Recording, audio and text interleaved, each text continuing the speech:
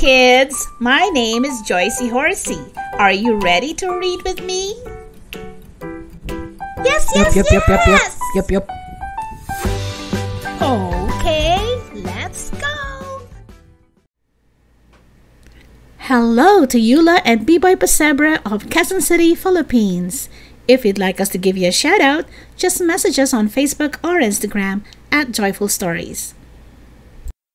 Today, we are going to read the book Tell the Truth, Tyler.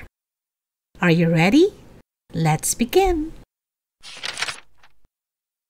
Half an hour before supper, Dad put down his tools and stared hard at Tyler's face. "Did you eat chocolate cake?" he asked. "No," said Tyler, blinking his eyes and biting his lip. "Are you sure you didn't sneak a piece?" Dad asked. Why does he keep asking? Tyler wondered. Then Dad took Tyler to the hallway mirror. There, Tyler saw 2 big brown eyebrows, 2 big brown blinking eyes, 1 set of chocolate-covered lips, and 1 chocolate-covered nose. Oops! "Now," Dad said, "did you eat chocolate cake when Mom told you to wait?" Tyler looked at his feet. "Yes," he answered softly. "Why didn't you tell me the truth?" Dad asked, gently wiping the chocolate from Tyler's nose. "I was afraid to," Tyler said. "You know," Dad said, "it's not always easy to tell the truth, but God says it's the right thing to do. The Bible says, 'Stop telling lies, tell each other the truth.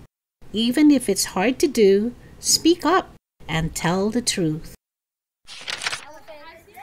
My teacher found gum on the floor and wondered who had the gum before.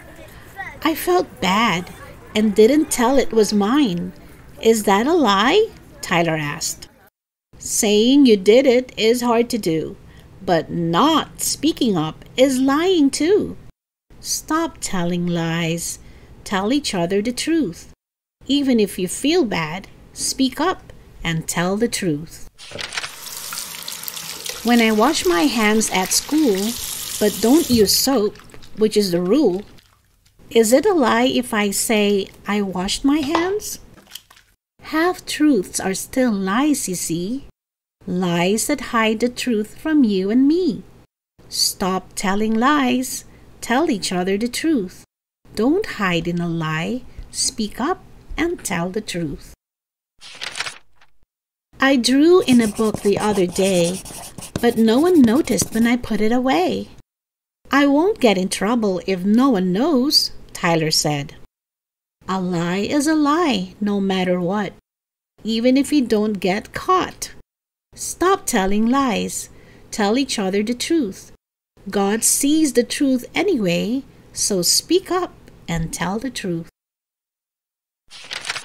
Just then, Tyler's little sister skipped into the room.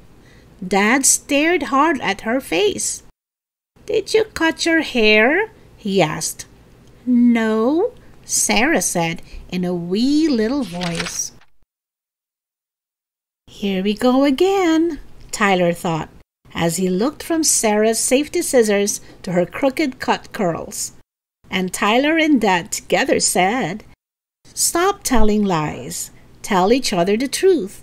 Even when it's hard to do, speak up and tell the truth." Ephesians 4:25 says, "So put away all falsehood and tell your neighbor the truth." The end. Hi kids, my name is Cookie Cow. See you next time. Bye. Don't forget to hit like and subscribe.